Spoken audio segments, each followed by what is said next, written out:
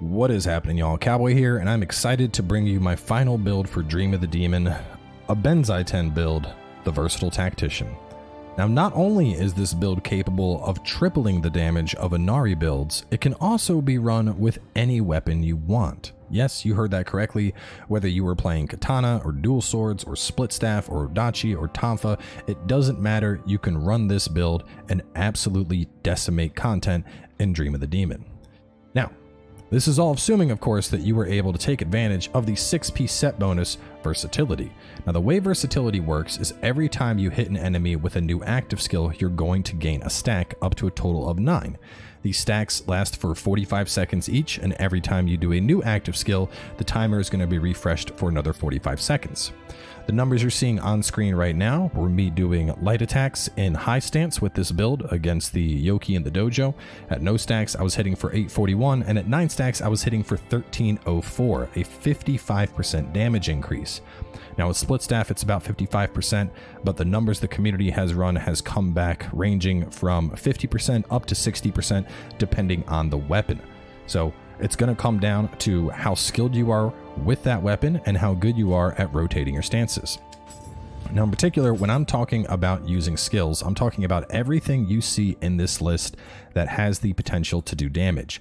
So, for example, if I start battle off with a Roar Power and then go into a quick Side Splitter, Ebb and Flow, Fill the Void, then go into a Serpent Sweep, and then lastly wrap things up with a Radiant Moon. Just doing that, I'm already at 6 stacks. So that's not even including going into mid stance or high stance. And obviously this is going to depend largely on the weapon. Some weapons it's going to be very easy to rotate through all this stuff. Stuff like Tonfas or Switchglaive or Splitstaff are going to be phenomenal with this. Something like Axe, where you're a little bit slower on your abilities, it's going to be a little bit harder. Additionally, you need to use different abilities. If you're using Sign of the Cross in high stance and Sign of the Cross in mid stance only count as one. So you want to have different abilities in every slot. In a sense, this is like the complete opposite of a singularity build. So if you're the type of player that just wants to do Mad Spinner or EI Quick Draw or Sign of the Cross, this is not the build for you. But if you're the type of player that wants to use the full kit your weapon has available and rotate through everything, not only is this an incredibly fun build to play because you're using all the tools you have available to you, but it also offers the highest damage potential in the game of all the current Grace sets. Now, not only does this build focus on Benzaiten's Grace, we're also working in Tactician's Ingenuity. Now, the reason for that is going to be the 5-piece set bonus here, melee key damage. We're going to be combining that with Yumehami for another 20% melee key damage. And then when you consider the melee key damage that we have on our weapon, we are at comfortably 50% bonus melee key damage. Now, the reason we want this is as we move into higher difficulties, things like Dream of the Demon, Dream of the Wise, Dream of the Nioh, enemies are incredibly dangerous. In fact, one mistake, you'll get 1 or 2 shot like you just started playing the game and you're in basic scrub gear game. So because of that, being able to do enough key damage allows us to stun lock enemies to the point where they can't fight back, and because they can't fight back, our survivability increases. Now, if you want more damage, you can work in more damage. Keep in mind, this is a 5-piece set bonus here, and Grace pieces can be rolled on any piece of gear. So because of that, if there's a different 5-piece set bonus you want, you're more than welcome to go for it. You could work in Kingos for a lot more damage, but you have to chase the back. You could work in Red Demon for more damage, as long as the enemy is scorched. You could work in Warrior of the West, more damage as long as the enemy is electrified. But in general, one thing I want to stress here is you want things that have percent-based bonuses. Something like the 6% melee key damage. That 6% melee key damage at this point in the game is already going to outclass the Constitution A bonus we would see from something like Warrior of the East. Because our damage numbers are going higher and higher and higher as our weapon levels go up, percent-based bonuses are going to be more valuable than flat attack increases. Now, as for our weapon stats in particular, obviously you can run whatever weapon you want here, but I would highly suggest you use a purity weapon. And the reason for this is, once again, going higher into the difficulties, what I want you to take note of here under Purified is that any enhanced statuses are removed. And what this means is that as we go up against these stronger enemies, these cursed enemies that are stacked with buffs and whatnot, having access to Purity is going to allow us to debuff them and turn them back into the basic Betty they were on lower difficulties. So because of that, purity is going to be an ideal choice moving into higher difficulties, on top of the fact that it obviously synergizes with our ability to decimate ki, which we get from tacticians as well as Yumehami. Now, moving on in to the weapon itself, beyond that, obviously load out your weapon with whatever you want. I'd suggest melee attack ki consumption, melee ki damage, active skill break, life drain, and then an attack bonus of your choice. Obviously have it scaling with your weapon. Now, a lot of folks asked about this on the last video, so quickly, just to cover dual remodeling, the way remodeling is going to work to get 2 different stats remodeled on a weapon is you go to the weapon you want. Now, this has D strength, B plus courage, and B plus magic, C plus courage. What I want to do is hit triangle. It's going to make a check mark and select courage. Now I go over to magic, and you can see now I have the A minus, and then I hit X to confirm, and that will give me specialization 2 and 3, giving me the dual remodel, which will put me higher compared to just any one of them. Moving back on over into the set though, let's talk about the other gear. Now, as for your Heshikiri Hasabe, I wouldn't suggest decking that out. This is just here to fill out the 5-piece set bonus. But once again, you can use any set bonus you want. So if you want to run something like, say, a Spear Odachi build, you could run the Red Demon set with this and put the Spear here, and then use your Odachi here. There's a lot of flexibility with this build. As for your 2 ranged weapons, they're once again going to be dealer's choice here. I chose a bow and a cannon just to give something that was heavy hitting and something that was a little bit faster, but you're going to want to roll Benzaiten's Grace on both of these. Now, speaking of rolling graces, let's talk about that, and in particular safe scumming and how that's going to work. Now, graces can be done on Way of the Demon. The basic idea is you need to take a piece that is not already part of a set. This is Dragon's Ambition, this is Righteous Strategist. These cannot be graces. Going to this though, which doesn't have a set bonus, we just forge it, make it divine, hit yes, and we have a grace, Hachiman's Grace. But let's say you didn't want Hachiman's Grace, there's a different grace you want. This is where save scumming comes in. So for those that don't know how save scumming works already, essentially from the menu here, hit start, go to upload, download, save data. Before you start doing all of your forging, you're going to want to upload your data to the cloud or to a USB if you want to do that. You're going to start forging. If you don't get the grace you want in, say, 5 or 10 rolls, re-download your save and try again. And this is going to be especially important to trying to get these sets min-maxed, kind of how I have here, because you might end up forging 10, 15, 20 different helms to get the helm with the specific grace that you want. Not only that, but working with the offset bonuses, we can get things that are star effects, such as this active skill damage 7.8% that I have on all of the strategist gear. And I got that by just forging and forging and forging, and if it wasn't active skill damage, reload the save and go in again. Now, talking about the gear stats in particular, for our helm here, we're going to be running the Chinese Crown Helmet. Now, what's great about this with this build is this buff right here. Once we win the enemy, which is essentially putting them into a state where we can get a free grapple off, it's going to give us a defense buff. Think of this like a slightly weaker version of Steel Talisman. It's roughly 20 to 25% damage reduction. So a very, very solid defense buff coming in there, especially because we're going to be winning enemies constantly. Beyond that, elixir efficacy to improve how much our healing is. Key bonus is going to be great here. We obviously want attack on every piece of gear. Now, for the grace pieces, I have Unruly Revolution just to help buff the damage of that.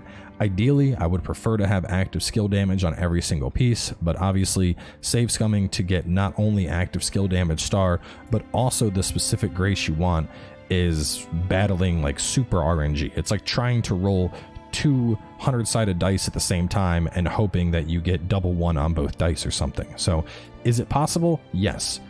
Are your chances high? Hell no. But getting star effects on specific set gear is a lot easier. So if you want to get active skill damage or active skill key damage or elemental damage or whatever the case is, rolling that on your offset pieces is going to be much easier since you're just crafting that one piece and you're not trying to chase a grace around. So Unruly Revolution on our off pieces with the Splitstaff just to boost the damage there, active skill damage on anything else. Obviously, you're not going to want a really revolution if you're running a different weapon. What I would suggest doing is just putting that towards the ability that you want to boost up the most, the ability that you would use to get your 8th or 9th stack of versatility. Beyond that, with my specific setup, I'm going for a lot of untouched Omyo because the Splitstaff has 99 magic, so we're using a lot of Omyo. But just stats in general are going to be things like life recovery on Amrita absorption. Life in general is nice. I'd suggest elemental damage taken garden on 3 pieces just to give you 100% elemental damage when you block. Active skill damage is great. Active skill key damage is going to be great.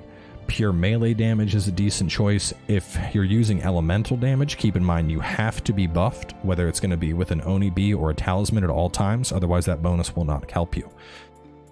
Moving down from there though, Yasakani, Wise General's Pillbox. Ideally I prefer a green Magatama here, but I don't have one yet, so we're working with the Pillbox. And you'll also notice I have star effects on these. The way to get the star effects on these is you need to go to a large Sudama in a Dark Realm.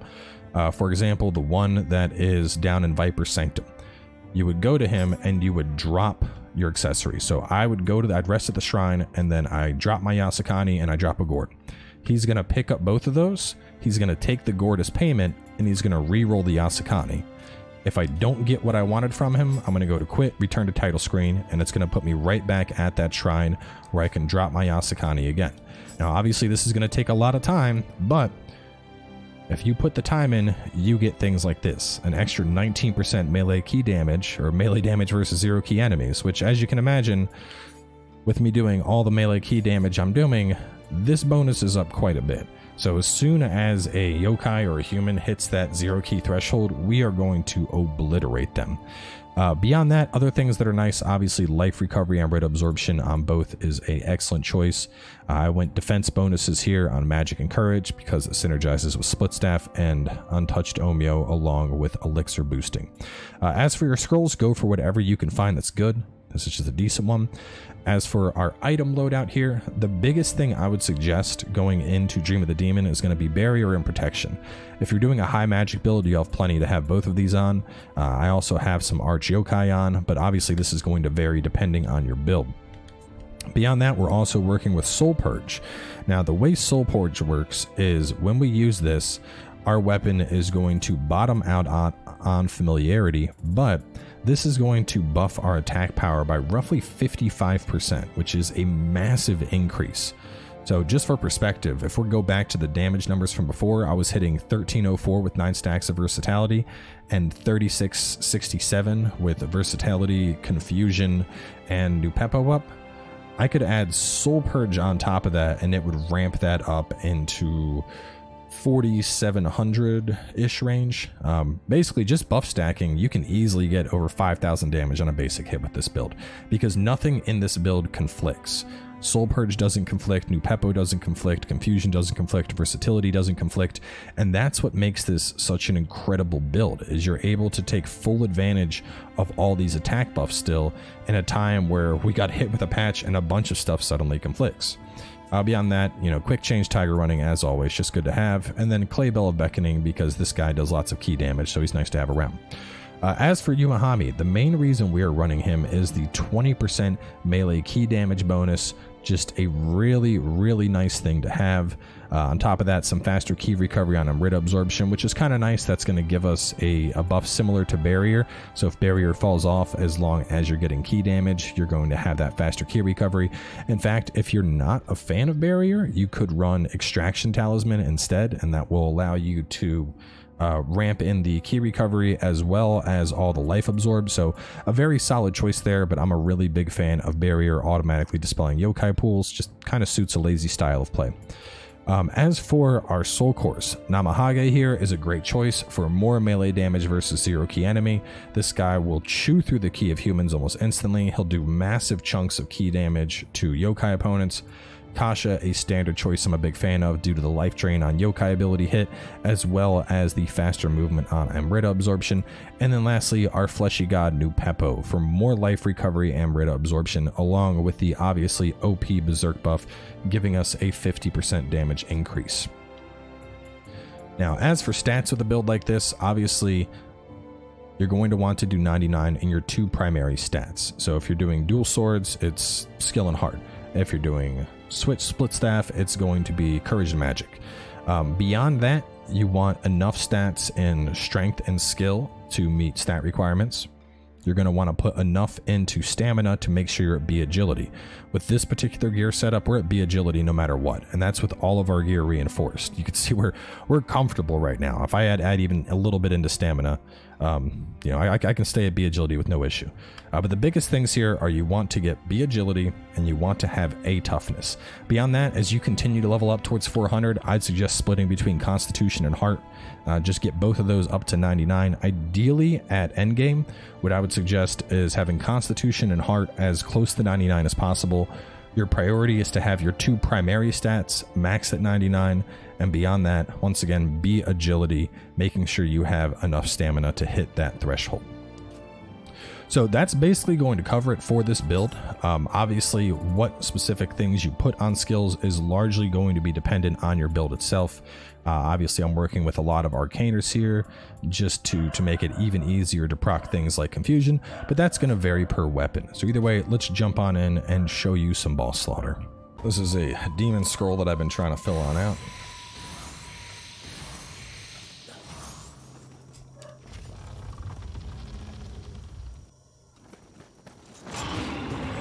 One, 2, 3, 4, 5.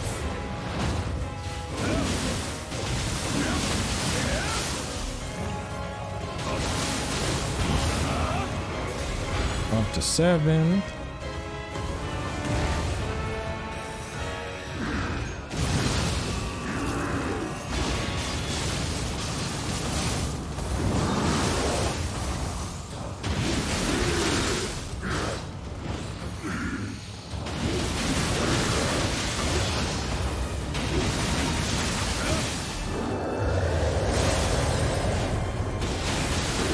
Up to 9.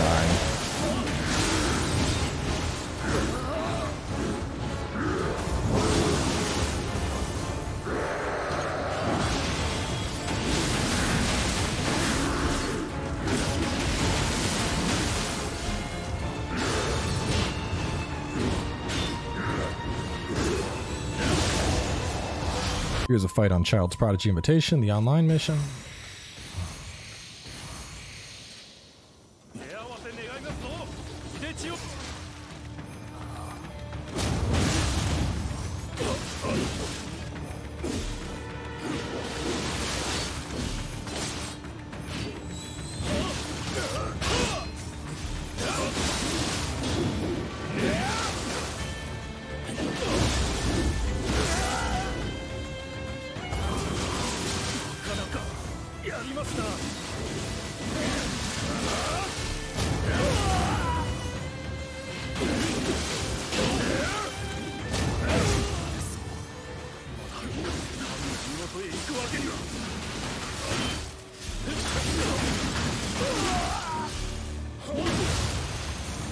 Next up, we got Point of No Return. And keep in mind, for a lot of these too, this build is very much oriented towards fighting enemies in like prolonged encounters, not really one-on-ones. And then on top of that, we're not even doing, you know, we're not even buff stacking here. I'm basically using Upeppo and that's it. We're not even playing around with confusion, really. I mean, if it goes up, it goes up, but we're not trying to focus on it right now. We're not trying to use our Soul Purge at all. This is just what the build can do, just as like a base, just versatility.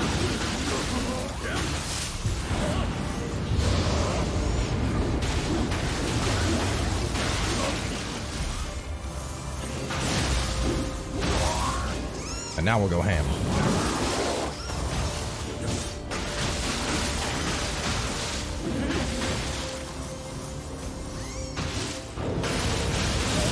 Oh my god. So close to just bottoming out his key before you could do anything.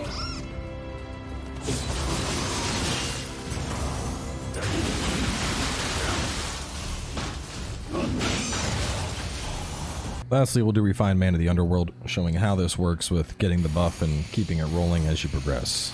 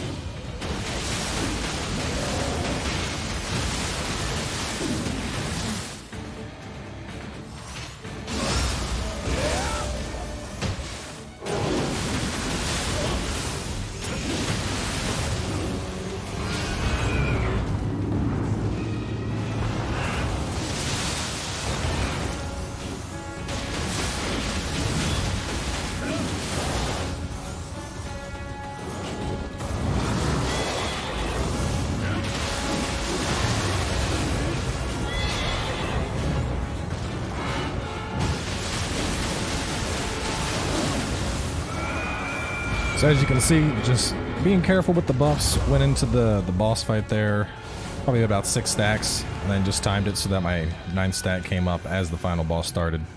No issues at all. Absolutely obliterate everything. I mean, honestly, out of everything I've made, I think this may be my favorite build, just because to maximize your damage, you really have to go through all of your skills and kind of play your weapon to its full potential, which makes it a ton of fun and overall improves the experience, in my opinion. So either way, thanks for coming on by. I hope y'all enjoyed the build, and I will catch you next time with more Nioh 2.